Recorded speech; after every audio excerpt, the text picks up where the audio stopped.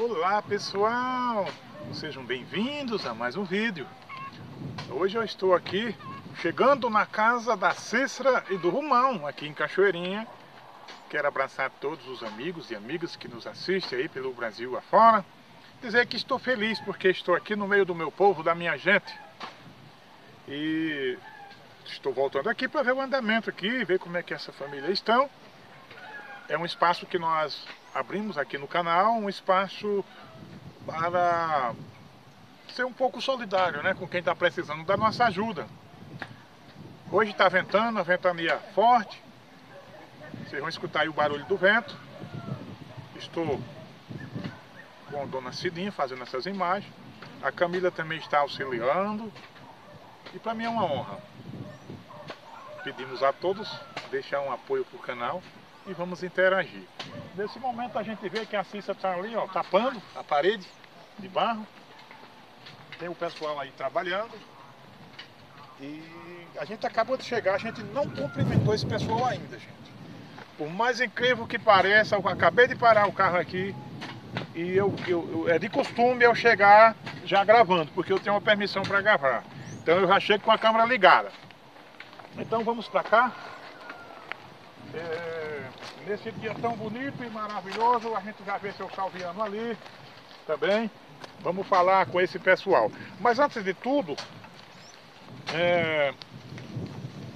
eu também tenho aqui uma pequena entrega para fazer, mas com um coração imenso, com muita alegria e satisfação. Ah, e eu recebi uma carta, dona Cidinha, recebi uma carta essa semana, uma carta que veio das Minas Gerais. Eu me deitei na minha cama e li a carta. E quem nos escreveu foi Ademar Luiz Gonçalves, de Santa Luzia, Minas Gerais, na região de Belo Horizonte. E eu quero agradecer, Ademar Luiz, por você nos escrever. Há muito tempo que eu não recebo uma carta.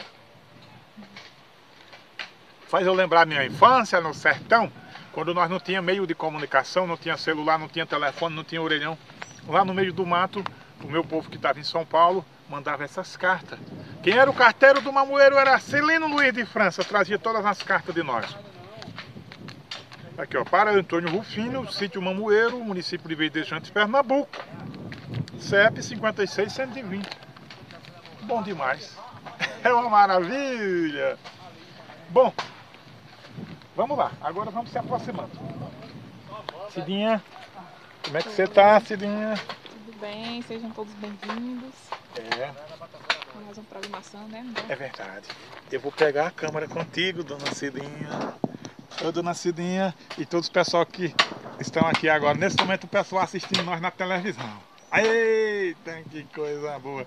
Tá passando no Brasil inteiro e em uma boa parte do mundo. Mostrando as coisas do sertão. Eita. Bom dia, seu Salviano. Cícera. Ô, mulher guerreira do meu sertão. Dê licença aqui.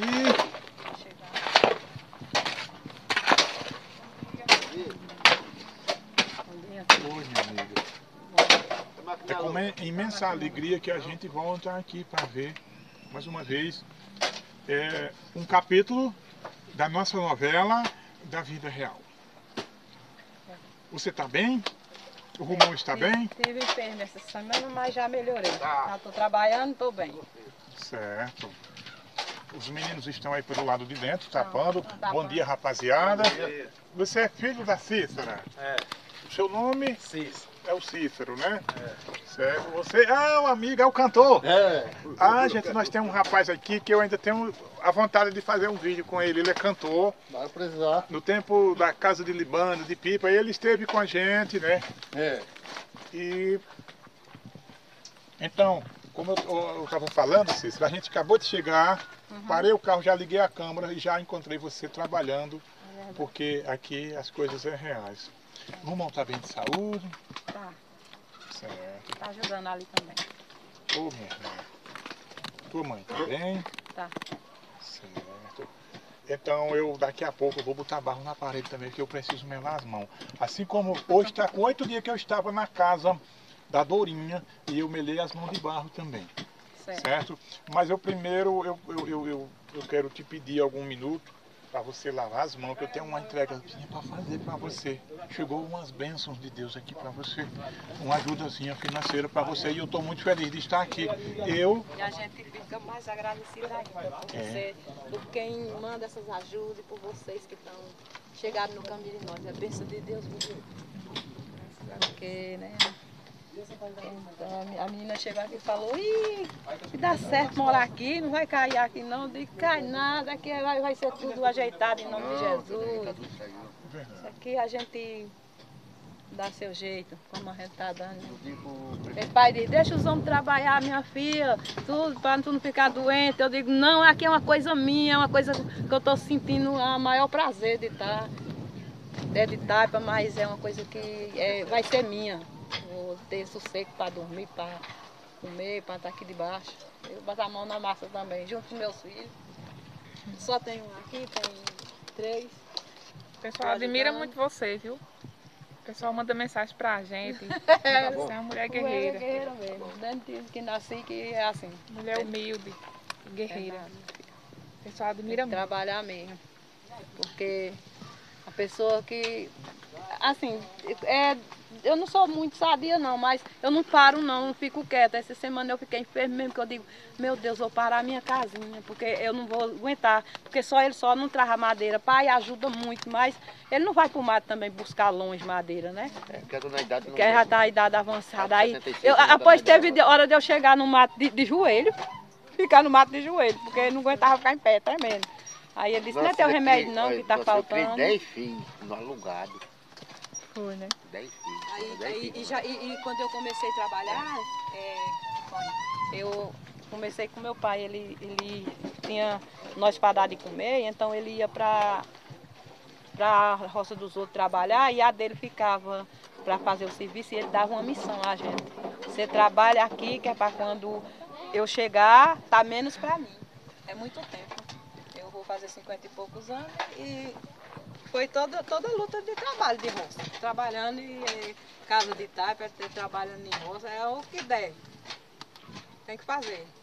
Cozinha de alguém, onde der a gente tá indo. Tudo bom? Dona Naísa, É, Naísa.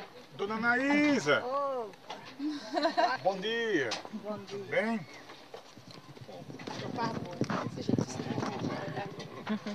É um prazer imenso encontrar a Dona Naísa. Eu andei aqui e a senhora não estava. Estava aqui na rua resolvendo um problema. É. Aí me entregaram uma encomenda, fiquei muito agradecida. Isso. Porque Parem com eu estava devendo os remédios, paguei. Sim. O resto comprei outros e fiquei feliz, porque eu estava devendo há 2 meses o remédio.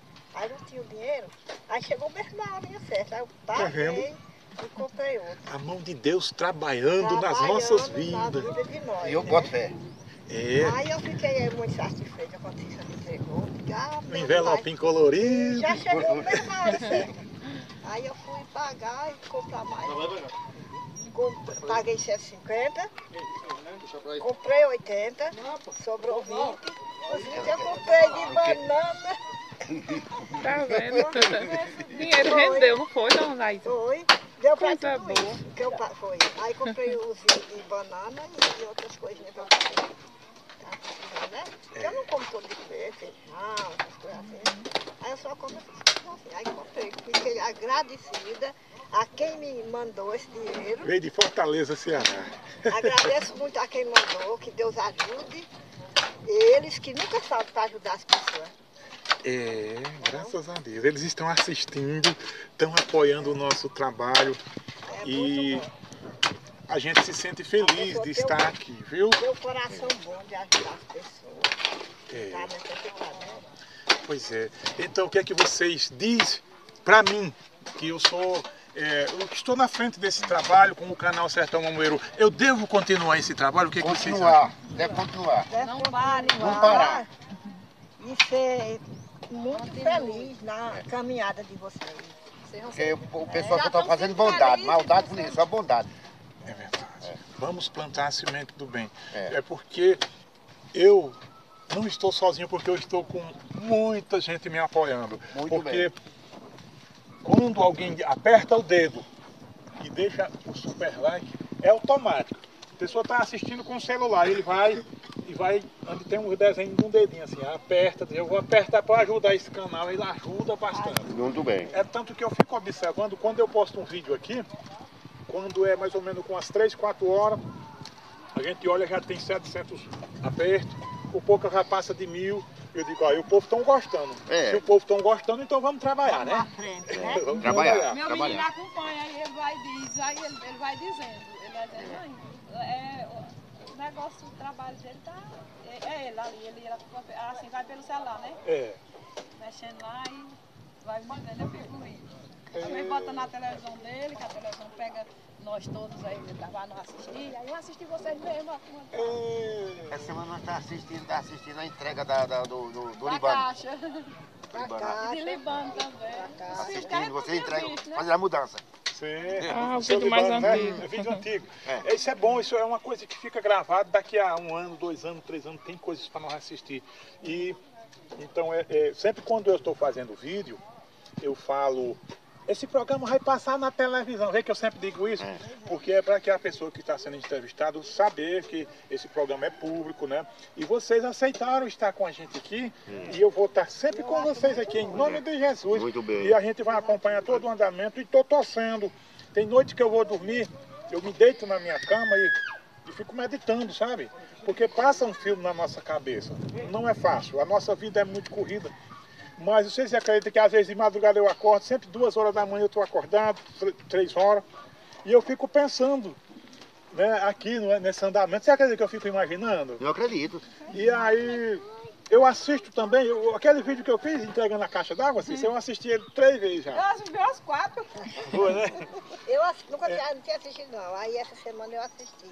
Porque eu assisto para mim ver como é. Porque a gente fica, né? Vamos ver o andamento, então, isso, eu também me sinto ansioso por isso. Ficou bonito lá no mercado. Você quer ver a filmação do mercado? Hoje, no mercado. Achei muito bonita a do mercado. Mercado da família, né?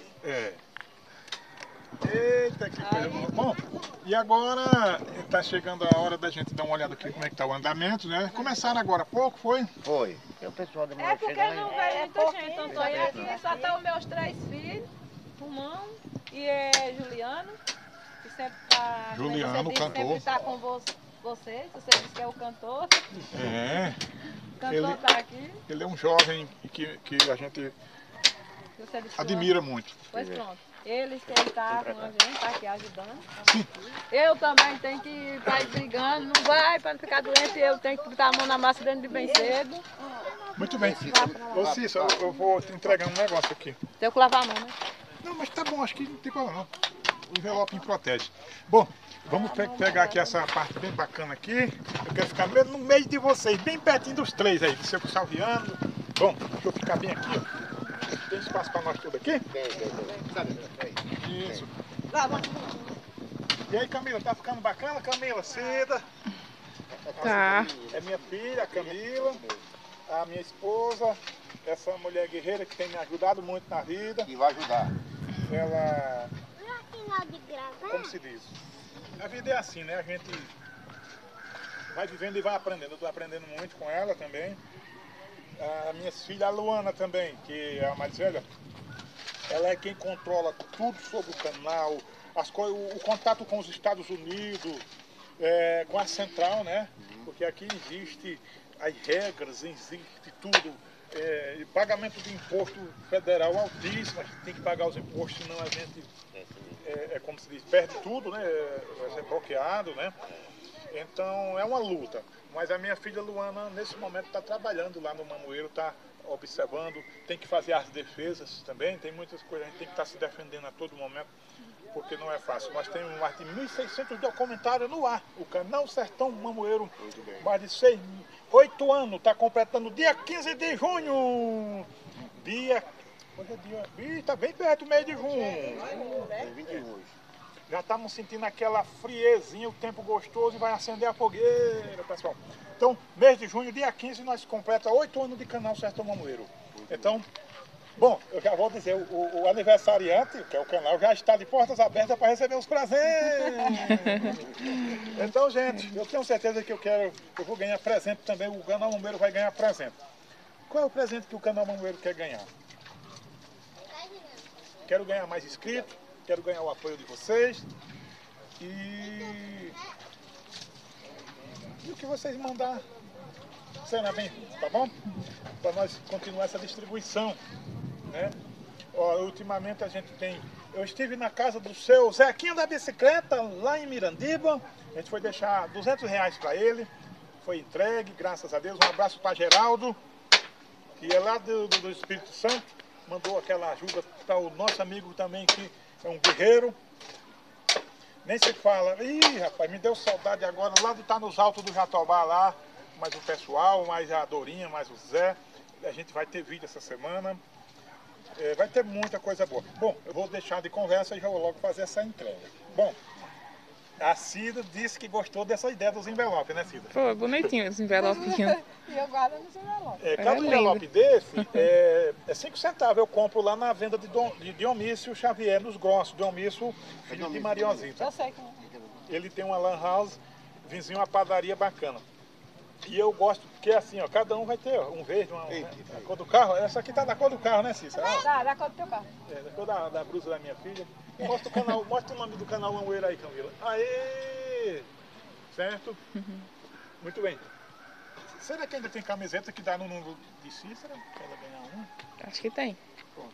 Vamos ver aí, se tiver qual é o teu número, camisa? Rapaz, eu nem sei. Acho que é M. Ok, M8. Vou trazer uma pra ela, vamos ver se tem ainda. Bom, vamos lá. Cícera, tu sabe ler? Sei não. A Veja sabe aí. Mas se ela não enxergar a letra, Ela ela pode enxerga. ler. Então, nesse envelope aqui, ó, tem R$30. Quem mandou foi Leidiane Cavalcante, de Petrolândia, Pernambuco. Né, Cida? Foi, ela entrou em contato comigo e fez o Pix, né, na minha conta. E eu passei para o repórter. Pronto, tá aqui, ó. R$30. Confira. Leidiane. Melada de barro, gente. Isso é uma guerreira. Tá bom. 3 notas de 10. Confirmando. Pronto, é para você comprar o que você quiser. Seus alimentos, suas coisas. Tem uma entrega que era para nós ter entregado no dia que eu vim entregar os 1000, mas eu digo, não, vamos deixar para frente, que a gente vai. Né? Chegou também R$100 para Cícera. Quem mandou foi o casal, Ademir e Maria Soares. Eles são de São Paulo, capital. Tá aqui, R$100 para você. Confira. Eles assistem direto, viu? O canal. Tá certinho? Pronto. Agora é com você. Aí quando eu mando pra pessoa, fala. A primeira foi Leidiane, Sim, Leidiane. de Petrolândia. Agradeço muito.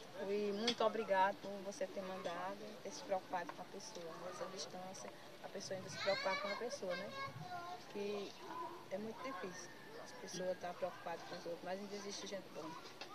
Muito obrigado, mais uma vez. E o segundo é Ademir E Maria... Esse amarelinho aqui, o de R$100 é Ademir e Maria Soares, de São Paulo. Também agradeço a eles do mesmo jeito, que Deus abençoe, que nunca falte, que sempre tenha e possa doar para quem não tem. Muito bem, muito obrigado. Já tiramos a foto de capa, Camila? Não, né? Vamos ficar aqui na posição para nós tirar aqui a foto de capa. Eu fico mais embaixo, fazer uma fileirazinha. Os meninos, quem quiser participar com a gente de uma foto aqui, eu agradeço, viu? Foto de capa, para ficar bem bonita. Vamos tirar uma foto bonita para a gente botar no vídeo, né? É bom aqui na frente, né? Na frente aqui, fica bom? Fica Então eu bom. fico nesse canto aqui, Na ó. frente não, lá na frente lá? Na casa. Na casa? É, aqui eu acho que fica melhor. Chega, amor, pra cá. Mal.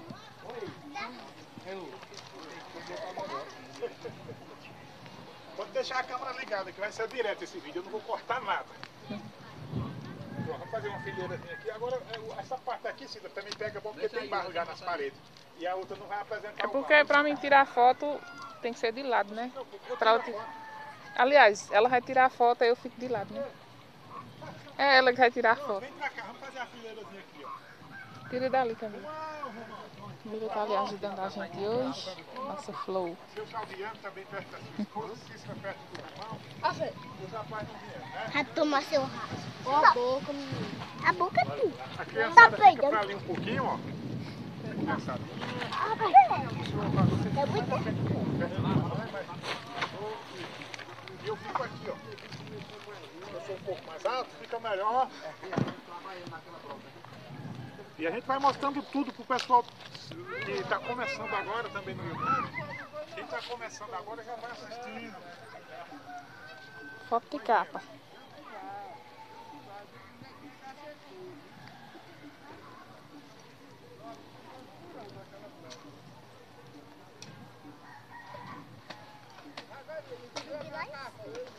Manda um alô pro pessoal. É difícil a gente lembrar na hora assim, mas Alô, Maria, é muita gente. José Maria, lá onde Feitas, Bahia. Isso. Antônio de Deus, um grande abraço para Antônio de Deus. Isso. Leidiane, que mandou aqui a ajuda para a nossa amiga Cícera. Muito obrigado, muito obrigado. Eita, é Benício que está ali? É. Benício do Mamoeiro, o amigo de seu Pedro Jacó. Deixa eu pegar a câmera, deixa eu ir falar com o seu Benício ali. Eita, que maravilha. Bom, antes de tudo... É para ter trazido Pedro Jacó. Seu Pedro Jacó, né? Não deu pra ele vir. Então, gente, eu quero dizer para vocês que estou feliz. Alguém pode dizer, mas Antônio, casa de taipa. Casa de taipa, sim. Eu fui dessa rádio. Fui nascido e criado em casa de taipa, por aí a gente vê muitas ainda. E eu tenho certeza que o que chegou aqui até agora ajudou demais esse pessoal. Chegou areia, chegou cimento, tá aqui areia, chegou cimento, chegou caixa d'água. A caixa d'água foi eu mesmo que fiz a doação, estou feliz por isso. Graças a Deus, cheguei lá em Antão, já paguei 380. Estou feliz porque Deus é maravilhoso na nossa vida. E nós vamos continuar essa programação. E quero abraçar quem se sente bem vendo tudo isso. Porque isso aqui é uma coisa positiva. Hoje ela está com o esposo dela tapando uma casa de taipa. Vamos, daqui a 10 anos, vamos ver. Quem sabe daqui a 10 anos ela vai ter uma casa de alvenaria bem bonita, num lugar bem centralizado, num chãozinho plano, onde tem tudo. Então, isso é o seguinte, as coisas acontecem. Então, cada um, nós temos o ciclo da vida, temos os momentos da vida, e as coisas vão acontecendo. Deus é maravilhoso, tudo vai acontecendo na medida do possível. Então, o que eu quero dizer para todos é que eu vi muita humildade, muita simplicidade nessa pessoa. E são pessoas assim que eu gosto de ver e mostrar, porque quem está em outras situações por o mundo afora vai tomar isso por exemplo. Porque tem gente que tem tanta riqueza, tanto dinheiro, tanta coisa e vive infeliz, e vive angustiado. E com tão pouco, com tão pouco eles estão alegres, a Cícera está feliz, o semblante mudou, estão mais alegres, estão mais felizes. Do mesmo jeito a Dorinha também. Esse é o programa que eu vou estar mostrando para vocês verem que tem jeito, tudo. Em qualquer dificuldade que você estiver passando, mas tem fé em Deus. Para, medita um pouco, porque tudo tem um jeito nessa vida. E as coisas vão acontecendo aos pouquinhos, aos pouquinhos, aos pouquinhos. E nós vamos aí, levando a vida e trabalhando e não podemos perder a fé. Então, é isso aí. Eu agora vou dar uma voltinha com a câmera aqui, aquele negócio que eu gosto de fazer, mostrar os meninos aqui, trabalhando. E obrigado a todos que estão com a gente. O programa agora vai continuar por alguns minutos. Dona Cidinha vai me passar a máquina aqui. Já estamos com quantos minutos de gravação? 24 minutos no programa no ar, sem parar. Fiquem à vontade, vocês estão em casa. Eu já cumpri minha missão aqui, hoje. Pronto, agora vamos olhar aqui o andamento. Agora eu estou indo ali para cumprimentar o pessoal.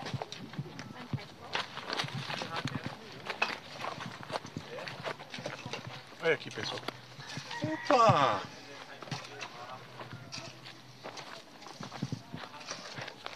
Chegou uma caçambinha de barro para ajudar. Oi. Mas nós estamos braiando com esse outro. Aí fica bom. Eu estava preocupado de ser só a laje, né? Coisa boa, coisa boa.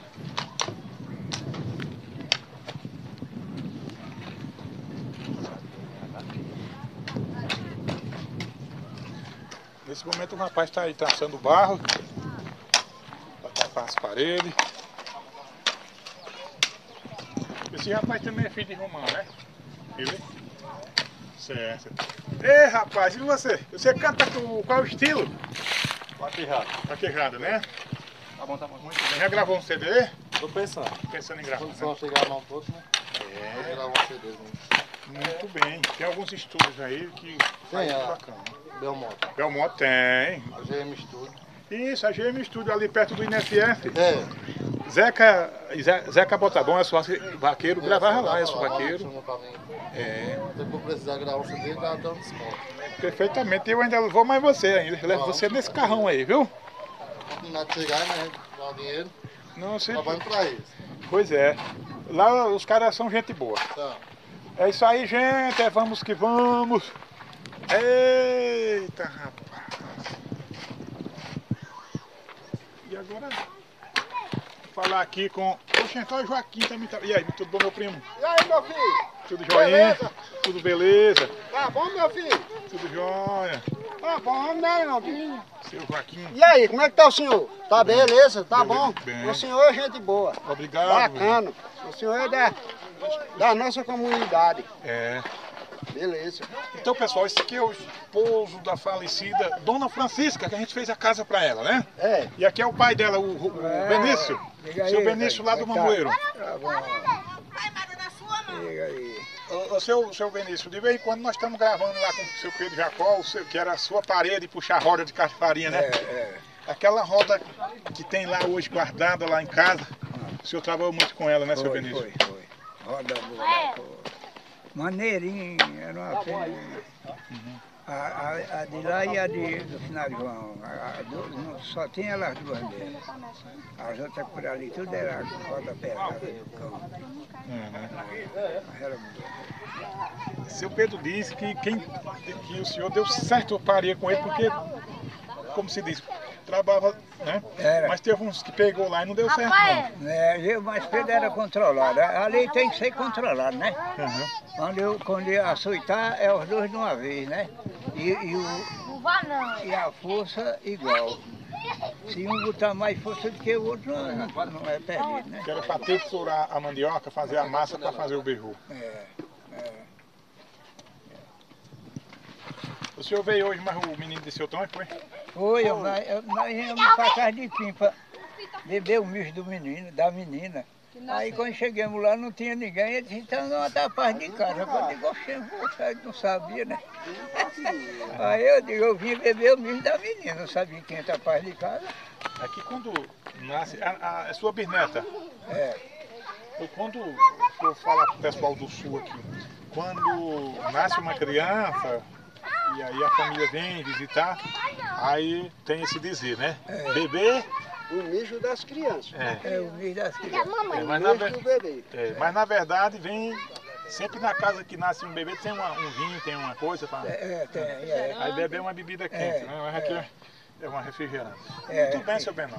E o senhor consegue andar bem ainda, caminhar bem? Eu ando com o bastãozinho. Eu ando, as pernas meio fracas, tonto, mas anda ainda. Devagar, mas vai, né?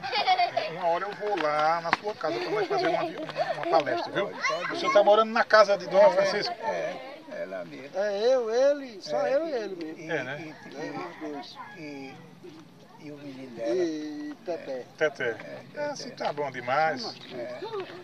Aí o pessoal, você vai abandonar a casa da Dona Francisca? Eu digo, abandono não. Não abandono não, Tony. Quer saber por quê? Porque foi 11 anos de convivência. 11 anos de convivência.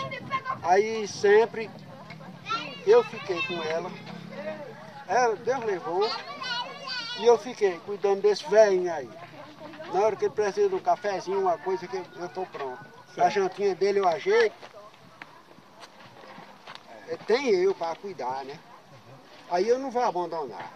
Abandono não. Eu posso até abandonar um dia, quando ele faltar. Mas antes disso, eu não abandono não. Eu não abandono não, porque eu digo uma coisa, Tony. Esse velho aí pra mim é igual um pai. Eu perdi meu pai, perdi a minha mãe. Hoje, eu vivia com a filha dele há 11 anos. Hoje, eu tenho ele como, assim, como meu pai. Eu considero, eu respeito como meu pai. Muito bem. Essa semana eu ia na BR-232 e o senhor vinha marraginou de Zé Mingó. Era. O pesca que estavam pescando, era? Tava pescando. Aonde? Nós estávamos lá nos 3 riachos. 3 reais. Era. Eu de galeta Rufino. É. É, meu filho. Ah, pois é. Pegaram algum peixe? Só as 2 trairinhas. Graças a Deus a gente tá bom, né? Andou morrendo. Mas tá bom, meu filho. Nós estamos tranquilos, nós estamos beleza. Tá bom, seu Joaquim, um abraço. Outro, meu filho. Deixa eu pegar aqui na sua mão, deixa eu mudar aqui. Isso, Deus abençoe Outro, o senhor, meu filho. viu? Na hora. Felicidade, saúde e paz. E pro senhor também, meu filho. Nós estamos da hora. Precisar, nós estamos prontos. Tá certo, tá certo. Pronto, deixa eu falar aqui com o Benal. Opa, O senhor está convidado a participar do nosso programa mais vezes também, viu? tá bem. Eu posso levar seu Pedro Jacolá para bater o papo? Pode, pode. Tá, beleza. Pronto. Pode levar. Então, gente, seu Benício é lá do Mamoeiro, nascido e criado naquelas terras. E seu Benício sempre foi um homem farrista, trabalhador, muito trabalhador, e faz parte da história do nosso Mamoeiro. É o pai do Romão, é o sogro da Cícera. Então vamos que vamos. Foi interagindo aqui, mudando a câmera. Isso, vamos lá. Já estamos de novo na construção aqui do lado. Os rapazes estão mexendo barro. Você é filho do Romão e da Cícera. É. Como é teu nome? Lucas. É o Lucas. Tu foi nascido e criado no Mamoeiro, né, Lucas? Tu era menininho, pequeno. Eu, rapaz, eu tô ficando meio velho, tô ficando esquecendo o nome das pessoas. Me desculpe, viu? É muito trabalho, né, Lucas? Eu vou já melar as mãos de barro também, para poder ficar bacana. Ô, Juliano, e o nome artístico, Juliano? Juliano Silva. Juliano Silva. Rapaz, não tinha como tu mudar mais um pouquinho, não, porque tem muita gente já usando esse nome, viu? Silva, né? É. Tem que acrescentar uma coisinha mais, porque tem Instagram, tem Facebook. Você... Como é teu nome completo? Juliano Silva. Só esse mesmo? Não. O nome, teu nome... Juliano João de Souza Silva. Certo. Eu vou pensar um pouco no seu nome artístico e vou te dar uma ideia. Bom, Viu? Tem meu Facebook, né? Isso. E siga o Instagram também, tá dando um ver. Pensou...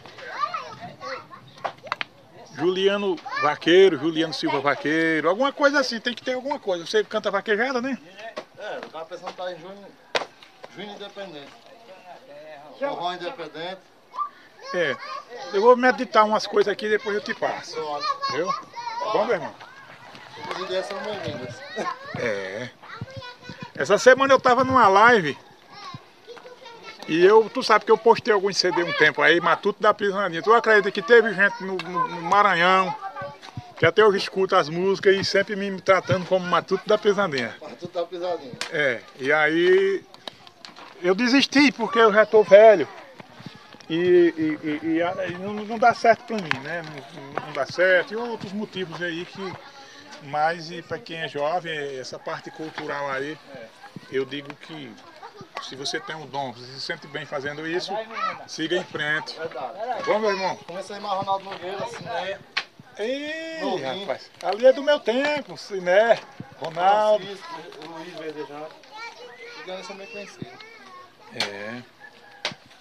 Um alô para Luiz de Verdejante, um dos melhores sanfoneiros da região e antigo também no ramo. Alô, Siné, Siné é gente boa. Ei, rapaz, hoje você tomou bem a seu Benício, né? É mesmo? Coisa boa ver o papai, né? É, eu nem tava nem pensando de vir, ele vir, né? Já apareceu, não sabe o que faz, né? É. Ei, irmão, e essa carrada de material? Essa carrada? Sim. Vocês compraram? Pô, só eu. Hã? A mulher tava me devendo um troco aí Aí deu certo. me deu 100 reais, eu digo, agora encontra. Eu mandei pegar. Aí, que coisa boa. Porque Fazia, né? eu tava imaginando como é que eles vão tapar essa casa só com Eu laje, também né? tava pensando de tirar dali, mas aí eu digo, é muita coisa. Então eu vou botar. Ali lá, o barro não é muito bom. Mas a gente tá misturando. Na mistura fica bom, faz a química. É. Não carece não, papai. Aí misturando e a parede tá ficando aprumada, né? Tá. Depois reboca ela, com cimento. Aí ficou uma benção aí. É.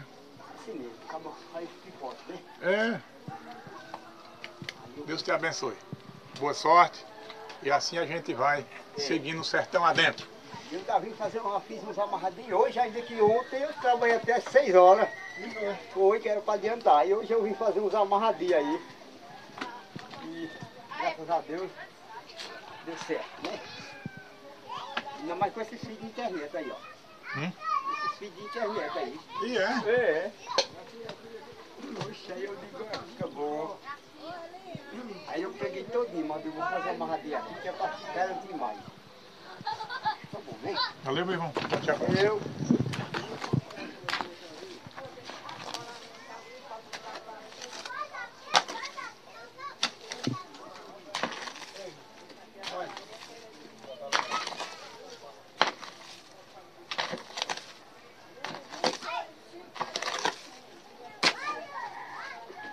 Uma mistura que ela endurece. Ah, isso aí quando seca vira barro, vira ferro. Ferro, é. Eu digo porque o pessoal lá de Lagoa Nova fizeram foi uma construção só com esse tipo de material aí misturado. Enchendo os sacão e fazendo as paredes. É a bioconstrução. Depois é que eu vou mostrar aqui no canal de novo.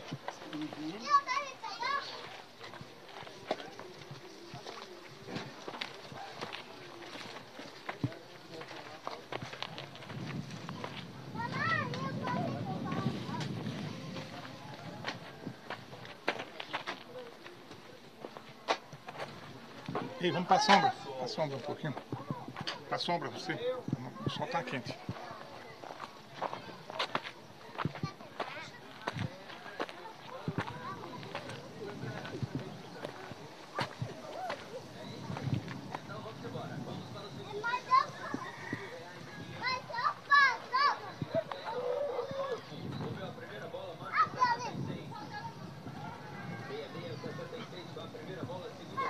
Tira uma foto nesse ângulo aqui.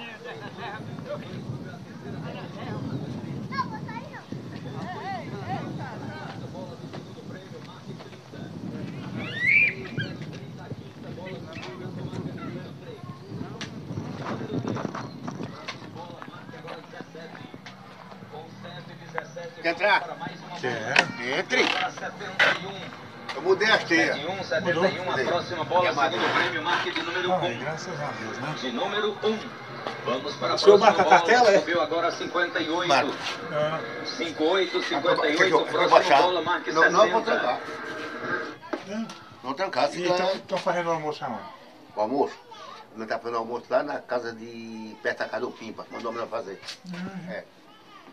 Certo. Vou fazer lá, aquela de bebe doente. Aí tá deixando de gente, ela me mandou ela fazer se oferecer pra fazer. Aí ela esquece qualquer coisa, ela podia fazer isso comigo lá, né? Coisa boa, coisa boa. É isso aí.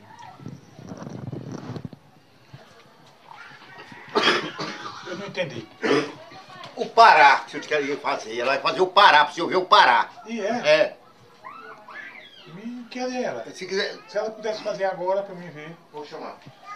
Olha aí. O senhor está chamando pro negócio do Pará, gente. Aqui.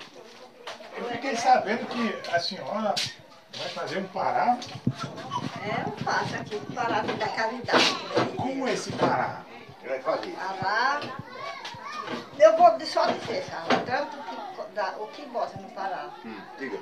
A pessoa quiser fazer o Pará, coloca um pouco d'água no fogo. Aí bota o tempero. Tempero verde, sabe? Coentro, cebolinha. Aí coloca alho e pimenta, mas a pimenta é daquela pimenta do carocinho, pisadinha, sabe? Comida os tachos. A pimenta é daquela do carocinho, que a gente pisa a pimentinha, o carocinho, a pimenta do rei. E bota o alho. Vai fazer o Pará, não é na água fervendo, é na água morna, sabe? Apeneirar a farinha, aí bota na água morna, aí vai mexendo. Aí vai mexendo até ele engrossar. Aí bota um pouquinho de margarina, manteiga, aí mexe, bem mexidinho, porque fica lisinho, não fica nem um farelo de carocinho, sabe? Lisinho. Vai fazer o pará, que o senhor tá facinho, sem poder comer. Se tomar um pouquinho do pará, ele sustenta a força, só levanta. Eu sou muito mais fazer aqui para minha mãe. Então, meio tristinha, mãe faz um parazinho, eu já estou fazendo pará, eles estão tomando, e já estou levantando. Aí mãe chamava o pará da caridade. É bom. Bom demais, o pará. Serve de remédio. É um problema de comida, mas serve de remédio. A pessoa que toma. Eu mesmo tomo muito, e é difícil eu comer comida de panela. Faz um parazinho. Pronto, depois eu tô por aqui e a câmera tá ligada para nós ver. Ele já vai esquentar a água do pará ou do café? O café. Do café, né? O senhor falou, o café. Certo. Tem café legal, mais café. Eu vou tomar um cafezinho já. E vai fazer o café de macho. O café dele. É? É. E como é esse café de macho? Café de macho é um café que nem é muito doce, entendeu? E nem fraco, café da roça. É, tá bom demais. Eu fiz café para um cabo veio de São Paulo. Entendeu? Que café doce demais não é bom. É bom que ele fica entre doce e mais quentinho um pouco. Muito bem, pois eu vou já tomar o café de macho. Aqui, o que eu arrumar, né, só dá mesmo mais para nós comprar medicamento. Nós tomamos muito medicamento, pega lá a caixa do tanto de medicamento que nós tomamos. Nosso dinheiro não é completo, é pouco. Não sei se daqui ela não vai ser da parede, não. Tudo é remédio aí, ó. Aqui, ó, vou botar aqui pro senhor. Pode botar aí, pode sair. Tudo é remédio isso aí. Aí. Nós tomamos isso aqui por mês. Mas é tudo controlado pelo médico, né? O médico É pelo médico. Nós compramos. Aí. A médica não quis que nós tomássemos lá do posto, não. Era para nós comprar, porque. Ô, Vitória, aí no O chão. posto não estava servindo, não, tá? Aí nós compramos todo mês. Para eu e eu. Que o café do poço. Eu acho que mais ou menos é um comprimido. Ele toma 3 caixas de um, toma 2 de outro e 2 de outro. Eu tomo 5 aí de 850 miligramas. E eu tomo cloridato de propanolol, eu tomo losartana, eu tomo hidro e tomo a dipirona. Eu tomo isso tudo. E ele toma metformina, toma cloridato de nelapril, toma o hidro e tudo é de muito, é de 3 caixas para lá. O dinheiro nós só vai mais para medicamento. Aí por isso, que naquele dia se viu muito aquele dinheiro. Paguei o que eu devia, comprei de novo. Então mas tem deles que não tem mais nem como já se for usar para comprar de novo. Muito bem. É assim, né?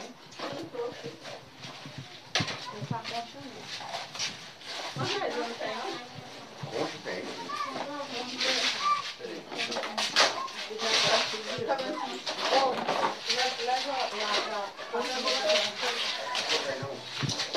Vai ajudar meu papai a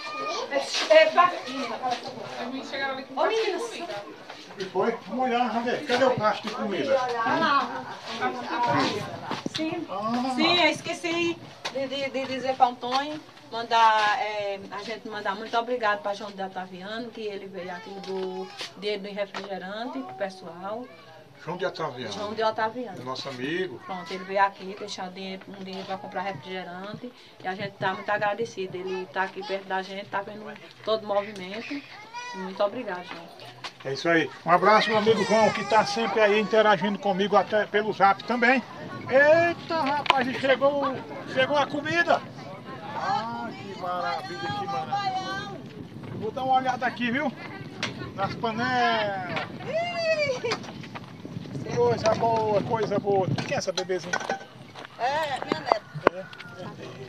Ela mora lá na rua Tem uma do boquinha pra cubano ela lá. assistir aí, A menina? por causa que não pode mostrar, ela pode Não aparecer. pode mostrar ela sem roupa Pode, não, deixa no canal. deixa eu mudar a câmera aqui. Agora. Não, mas tá bom, pode ficar à vontade. Eu vou desviando a câmera aqui. Viu? Bom, ô Cícero, vamos ver aqui. Eita, que maravilha! Ah, Cícero, eu quero experimentar desse balão. Eu digo que nem seu pé de jacó, eu sou pidão. Não foi eu que fiz, porque adoeci. Quem fez foi a filha dela, a menina. Foi quem fez Uma delícia. Não pude fazer, porque estava doente. Me dê uma bacinha dessa logo aí pra eu experimentar. Mãe, cadê a Tá cheirando a comida. Tá cheirando, não tá assim. É para nós todos comer. Como é que é o nome? Meu Olinda Maria. Olinda. Olinda Maria. O prazer imenso você tá mais nós aqui, passando na televisão mais nós, viu? Sou indígena, sou da Serra do Mar. Serra do Mar. Eita, alô pessoal da Serra do Mar, Serra do Arapuã. Eu digo que tem colher não? Aqui, uma aqui. Ó o baião, gente. Galera do baião, aqui vai, comida hoje aqui vai sobrar. Pode comer. Baião de dois, pra quem não conhece, é o feijão misturado com arroz bem temperado. Né, Cícera? Oh, que maravilha, que maravilha. Vai pisar lá? Passando o meio para dar ao pessoal que está trabalhando, que é também é justo. Voltar dentro de manhã, né? É verdade. É verdade. E pra nós é uma honra, gente. Aí eu faço que nem o outro, tudo combinado. Esse canal é tudo... Convidemos todo mundo aqui para se reunir, cada um ajudar a beber, para sair hoje tudo certo. Esse canal é tudo combinado, gente. É tudo combinado, mas tudo dá certo. Em nome de Jesus. A gente combina porque tem que combinar mesmo. Quem já serviu um programa de TV não sei combinar. Tem que combinar. Deus abençoe a todos e vamos almoçar. Direto de Cachoeirinha, o Brasil e o mundo. O repórter Matuto. Só baião. Sou o baião. Eita. Bota a câmera. Vamos que vamos. Toda honra e toda glória ao nosso Deus Todo-Poderoso que prepara as coisas. Deus tira de onde não tem e bota onde. Tira de onde tem e bota onde não tem.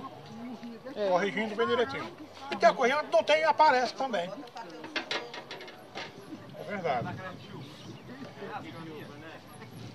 Estou aqui repartindo dos trabalhadores. Tá colocando dos trabalhadores agora. Pronto, eu fico do lado da câmera aqui, ela vai mostrando o movimento. A gente está usando bacia porque não tem prato suficiente, não. É bacia mesmo. As histórias e fotos e alta branca. São homens que trabalham assim, pesado. É. Não, vai descer não.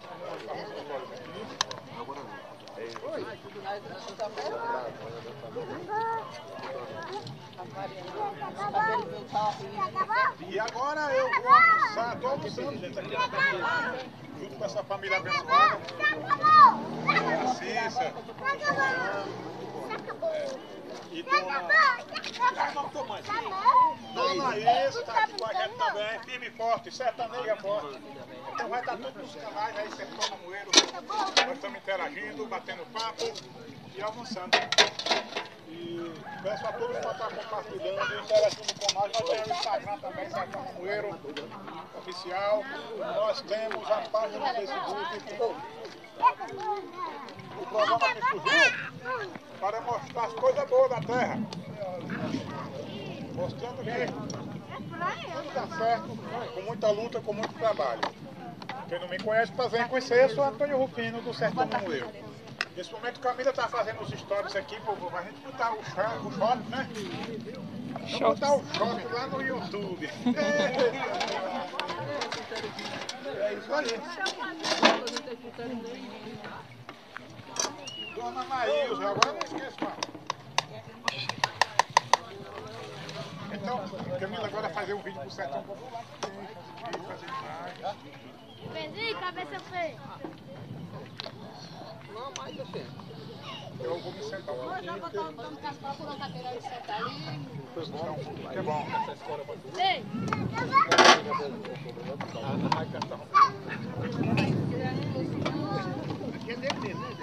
Cida, vai almoçar? Eu já comi um pouquinho. Bota pra Pode Daniel. botar a Cida. Já colocar um pouquinho. Bota pra Daniel, mas é. Me esqueci de botar o macarrão. Outro dia nós vamos parar. Hoje nós temos uma ocupação que a dona nós vai fazer um pará para mim. Eita. O pará é uma espécie de um pirão. Doutor. Tudo bom, meu irmão? Esse aqui é o Chiquinho, é o filho de seu Libano. Dona Sebastiana, como é que tá? Ei, menina! Graças a Deus. O menino tá chamando você lá para dar uma forcinha, né, cara?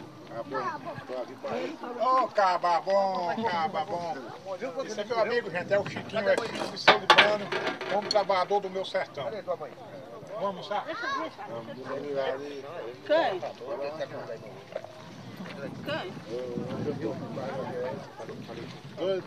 horas da manhã.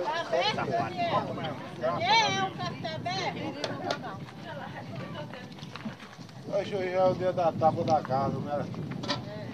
Uma rabada. Não é porque não quis. Mas tem tempo. O rapaz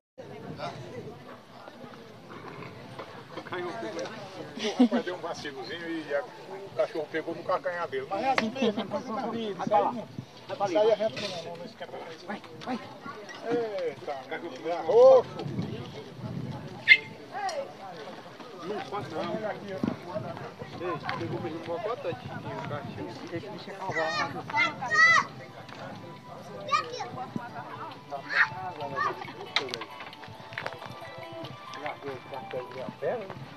A obra parou um pouquinho, porque é hora do almoço.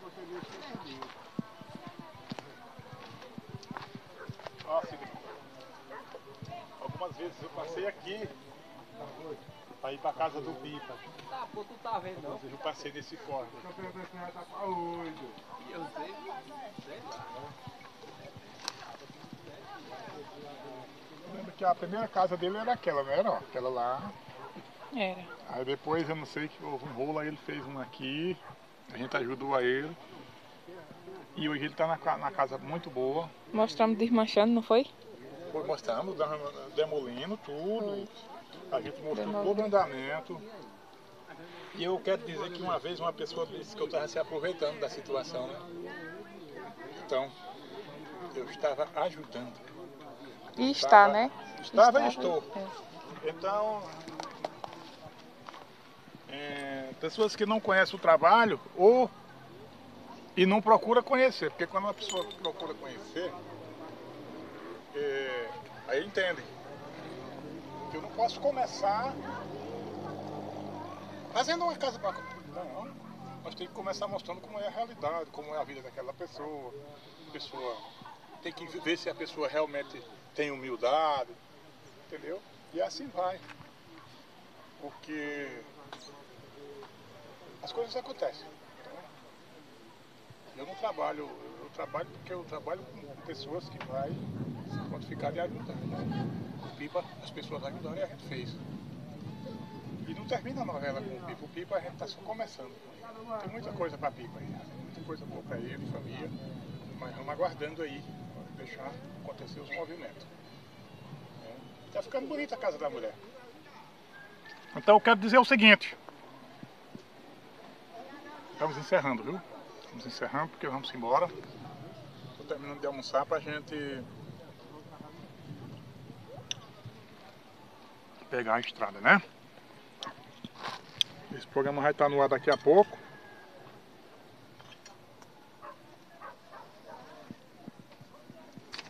Hoje foi um dia corrido, já por motivo da construção da linha. Hoje, esperando a caçamba chegou de surpresa, a gente filmou. E fica trabalhando ali, cobrindo uma casa, vai ficar para o próximo domingo. O próximo domingo, aliás, eu tenho que vir no sábado e preparar as coisas para o domingo, para nós fazer a programação com o Pipa no domingo. A entrega da mesa. Houve um contratempo e só vai dar certo entregar domingo agora, próximo, se Deus quiser.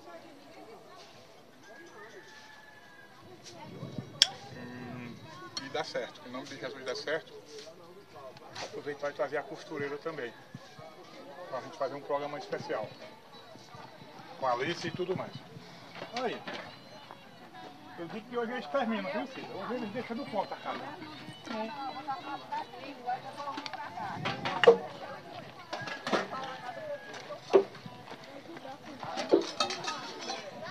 Hoje é um dia de paz e misericórdia e satisfação. Nós estamos com essas panelas aqui.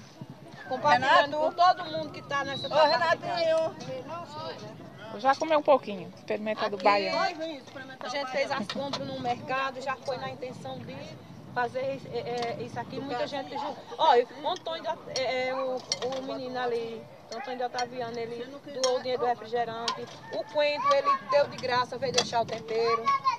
Chegou para ajudar. Todo Isso é mundo tão chegou. bom, né? É. Isso é muito ótimo. Nós estamos aqui para unir Ligou, forças. disse, eu conversei com o Antônio vinha, eu digo, eu já sabia que ele vinha lá da paz. E todo mundo vendo que a precisão é grande, chega uma ajudando, outro ajudando. E eu lembrei que eu não melei as mãos de barro ainda, vou ter que melar. Eu tenho que melar. Eu não posso vir numa tapagem e eu não melar as mãos de barro, tapar ao menos um pouquinho. Então, já pensou, se eu saio daqui sem melar as mãos, não dá certo? Esse daí foi nós que botou pra Vitória. Não tem barro aí pra eu usar? Eu vou terminar para Tem barro, eu vou tapar dentro. Daqui a pouquinho, quando nós terminar de rangar, aí aparece o barrinho ali. Irmão, Ou é feliz? a comida. Vamos almoçar, em nome de Jesus. A hora tá boa, a hora tá boa. Romão, É isso, Antônio. a hora boa. A hora boa é essa, viu? Em nome de Jesus, o cara tem que comer pra encher o bucho, né? Eu ia botar pra Pra ficar forte pra trabalhar, né? É, pra trabalhar, porque Você saco comendo seco uma segura carne. em pé não, hein? Deita. Saco vazio não segura em pé. É verdade. E a hora boa é essa, né? Acabou. Tira a barriga.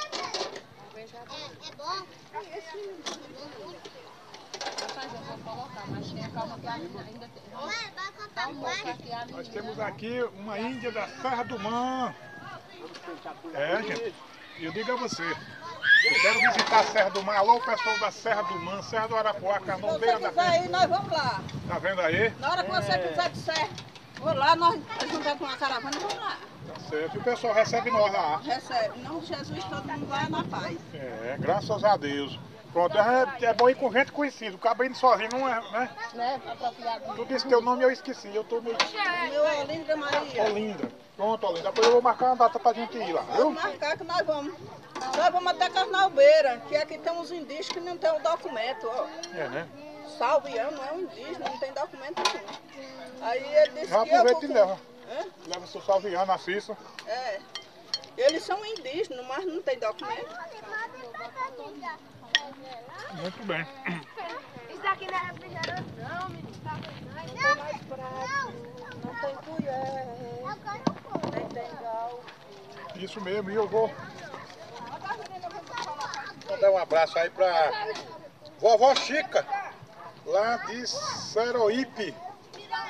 Seroípe, eita. Ô vovó Chica, tudo bem? Você mandou R$50 para Socorro, a Rainha dos Bodes. Olha, a gente vai entregar. Eu tô aproveitando aí uma oportunidade para nós levar uma ração para os bodes.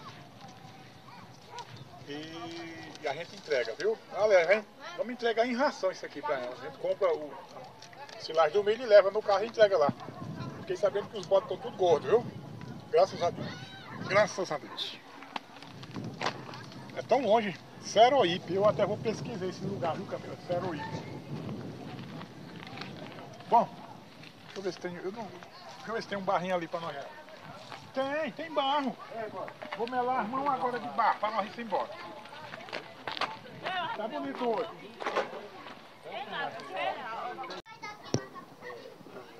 É isso aí, gente. Eu estou finalizando. Mesmo aqui na hora do almoço. O pessoal almoçando, ó. Tá aqui o Chiquinho, o Romão. Só que aí eu vou aproveitar que os pessoal estão parados. Vou botar um barrinho ali para o pessoal ver que eu também já trabalhei com isso aqui muito. Eu ia muito tapar de casa quando eu era menino. Deixa eu dar uma mexida aqui.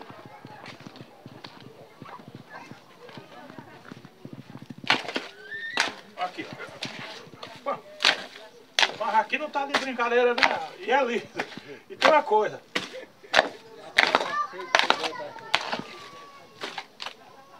Essa parte aqui, Camila, ó, pode mostrar. Isso aqui vai ficar meio que ferro. Eu ia caindo para trás, porque aqui tem é derrapante mesmo o negócio, é uma descida.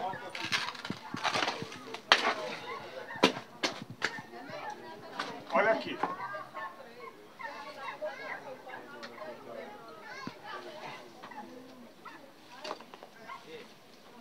Vendo?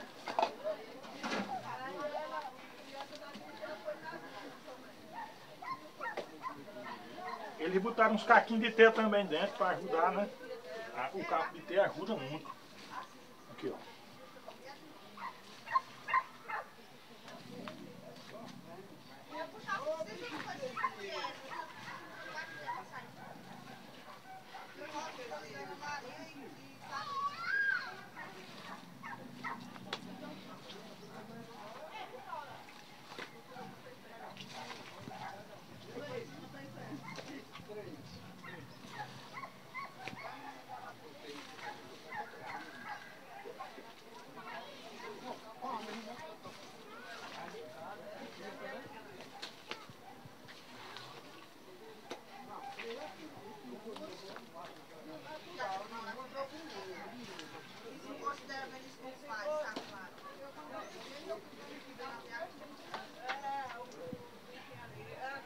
Então aqui vai tapando, tapando, fica nesse ponto aqui, já deixa um pouquinho secar, vai tapar no outro canto.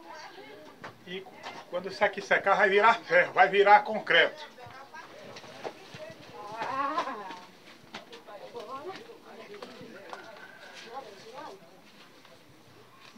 Pronto.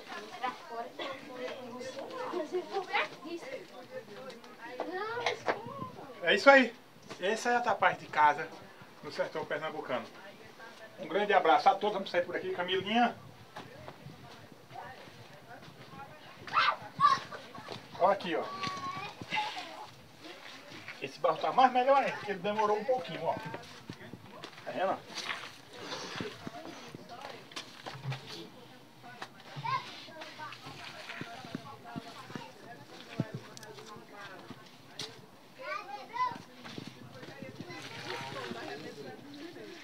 Ó.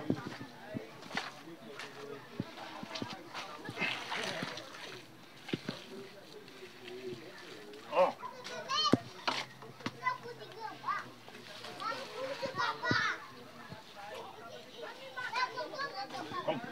Vamos se despedir do povo.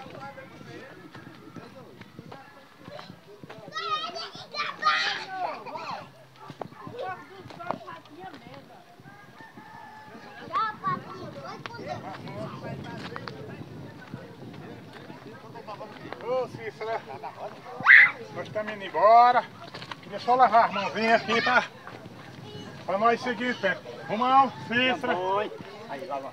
Pode lavar dentro? Pode lavar. Pessoal, até outro dia. Eu vou encerrar o programa. Tchau. Vamos dar um tchau. Tchau. Olha lá, dona Anaísa. Olha eu e dona Anaísa aqui, gente fina. Logo ela vai fazer um pará pra nós aqui, né, dona Anaísa? Tchau, gente. Não esqueça, deixa o joinha. Até o próximo programa.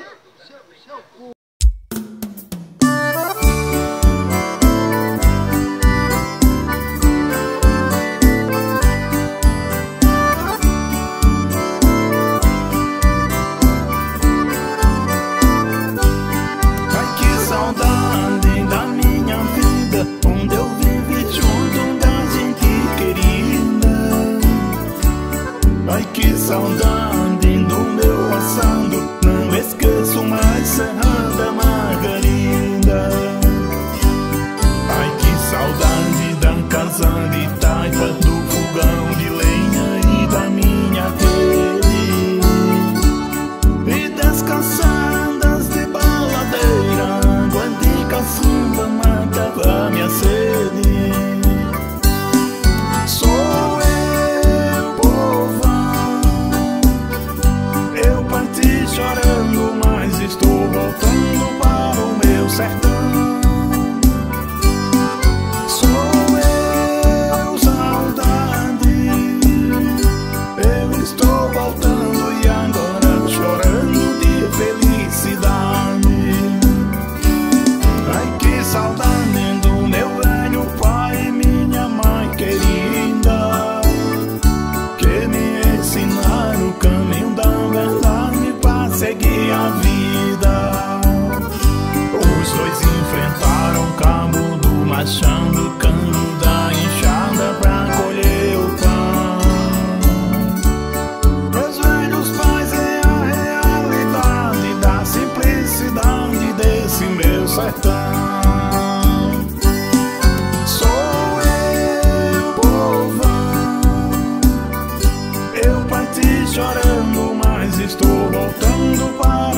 sertão. Sou eu, saudade, eu estou voltando e agora chorando de felicidade. Ai, que saudade da bola de meio, banho de barreiro, jogo de peão.